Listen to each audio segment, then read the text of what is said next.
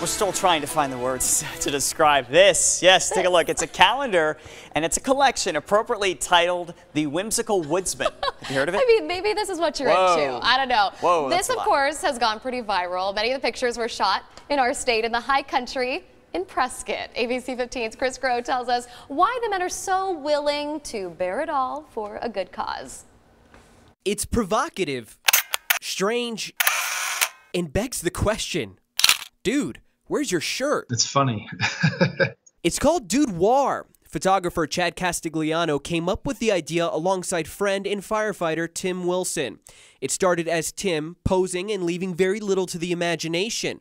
Proceeds from the photos sold would go to a Prescott nonprofit that Castigliano's wife runs. It donates books and stuffed animals for children in crisis. That's Tim.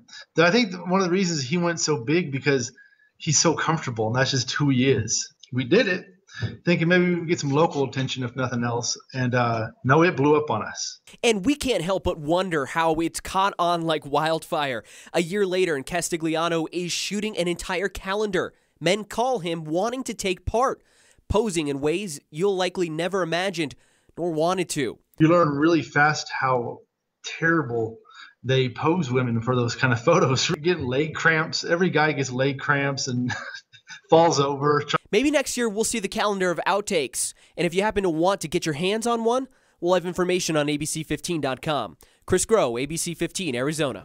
Oh my gosh, I can't. Leg cramps. Now they know what the models go through. Those big, huge guys with their beards. That poor donkey. Poor donkey.